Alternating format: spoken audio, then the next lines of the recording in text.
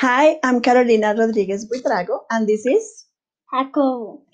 It is important to bring Jacobo today because this is how long I've been in EVO. I started my first EVO session when I was on maternity leave with this little guy, and look how much he has grown. But not only he has grown, also I have grown professionally thanks to EVO. He's grown very tall, and I've grown in contacts, relations, I've grown in strategies, in so many things that I have discovered thanks to this amazing training offered here. Another thing that I can think of when I think on EVO is mentorship. Why? Because all of us have been here because of some mentors. I have to thank Christine Bauer Ramazani, who was the person who first brought me here. I met her here in Bogota at the Centro Colombo Americano when she came to do some training for us on technology back in, I don't know, 2007, I guess. And I've known her since then. She told me back in 2015, hey, you're doing flip learning. You kind of like that, right? There is an EVO session starting. And so I think you would be great for doing that session. So I started with that session as a participant. The following year, I was invited to become a moderator. And then the following year, I was invited to become a coordinator. And so I've done my career in EVO.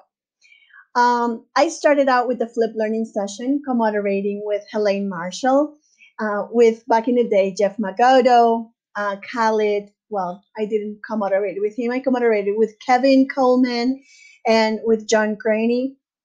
And then they started moving out and people started coming in. So we have Gabi Gariboto, we have Marta Ramirez, we have Juliana Diaz, Diana Salazar, we have Mike Kent-Harris and Aloysia Sanz this year.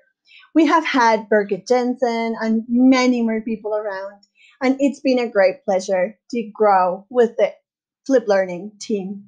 But this year, I also joined the SOFLA team with Helene Marshall, Heike Philip, Kazuko Saito, and Heather Rubin. It was a great experience. I co-moderated both sessions, and it was amazing to see the level of commitment of people, how people want to learn so much, how people want to improve as teachers for their students. I think that is the most inspiring thing that can happen in EVO, and it is that we come here to look for strategies for our students to become better teachers and to grow professionally.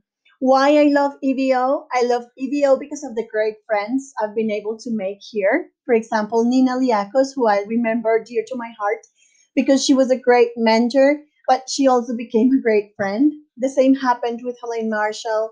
It happened with Christine Bauer Ramazani, with so many people that I have met just through EVO. I also think of the amazing mentorship and hard work of Van Stevens. I admire him very much because he puts his heart and soul into EVO, just the same as Nelly Deutsch. I think there are no better mentors than them because you really feel the passion and you really see how important EVO is for their professional life. Right now, my priority stands with my little kids. So I think I'm going to take a little sabbatical for a couple of years because it was quite a ride this year with the pandemic, with homeschool and all that. However, I think EVO will always stay with me. And I have heard many moderators say they go, but they come back later because they just feel the pull. So, well, I guess that's going to happen to me too. And so I just want to say happy 20th anniversary, EVO. You're doing great. You're doing great helping teachers become better teachers, feel like better human beings, and contributing to the world. So thanks to EVO for giving us the opportunity to contribute to a global level. This is amazing. Happy anniversary.